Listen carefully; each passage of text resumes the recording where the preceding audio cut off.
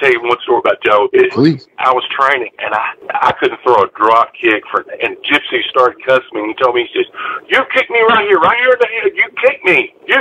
And he cussed me. So I jumped up, and I kicked the dog out of Joe. I hit him so hard, his ear was bleeding, knocked him up against the rope, and he rolled out. His ear was bleeding, and he was cussing me, and he started to reach up underneath and he brought out a big 2x4. And he got in there, and I told my buddy, I said, if he just tries to hit me with that 2x4, I said, I'm fighting him. Right. And he got that 2x4. He looked at me and raised that 2x4. He says, "Oh, you stiff SOB. Now you kick this 2x4. I had to spend the rest of the time doing drop kicks on that 2x4. That's, oh, man. Oh, Joe. This has been a James Rock Street production.